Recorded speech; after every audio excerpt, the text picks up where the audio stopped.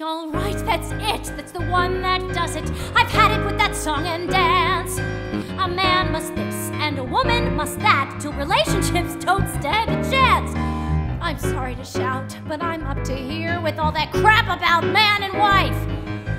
For I, thank God, am a scientist, and I know the real facts of life.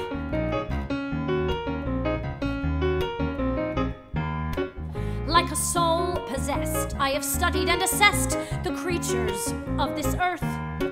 And from moose to eel, what my studies most reveal is the male's inflated worth. For in most of the animal kingdom, the ladies only seldom need men. Their dealings are straight, they meet them to mate, and never see them again. The bear, the tiger, the hamster, and the mole have females who live fruitful lives outside of male control. For one mindless spasm, they allow the male his role. That's marriage for the tiger, bear, and hamster.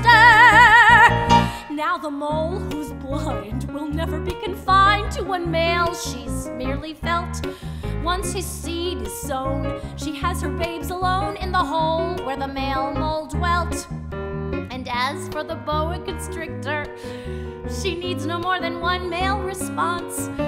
For when it appears, she stores it for years to use whenever she wants. The ray, the rhino, the penguin, and the tern, those females know that motherhood is not a male concern.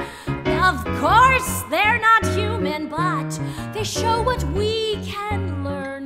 They point the way, the rhino, ray, and penguin. In a field or brook, almost anywhere you look, are mothers on their own. In the deep, on high, mothers kiss their mates goodbye and raise their young alone. Now I make no brief for the mantis who decapitates her mate during sex, but I do like the auk who makes with a squawk and then throws rocks at her ex. Ha! The bitch! Woo! The vixen, the queen bee, and the shrew. What men have done to those fine words we never can undo.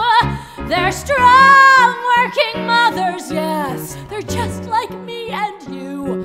Let's redefine the shrew, the bitch, and vixen, and be like the seagull, roam free as the lynx, and cruise like the caribous if we choose, and not have to wait for those sly little winks from some man who envies the sex life of minks, and not have to guess if he's one of the finks, or whether he drinks, or whether he stinks, or what he thinks of me. Well, of course, if fate should put upon my plate that quintessential male, I would stick like glue, yes, I would be as true as any beaver, owl, or whale. But till then, I'll envy the oyster who lives a happy life on the shelf. When she wants a term, she releases some sperm and fertilizes herself. The hare, the condor, the guppy, and the bream, they're all out there doing what humans only dream. Come march toward the future on my scientific team. For now that you've seen and can compare, why, anyone with the way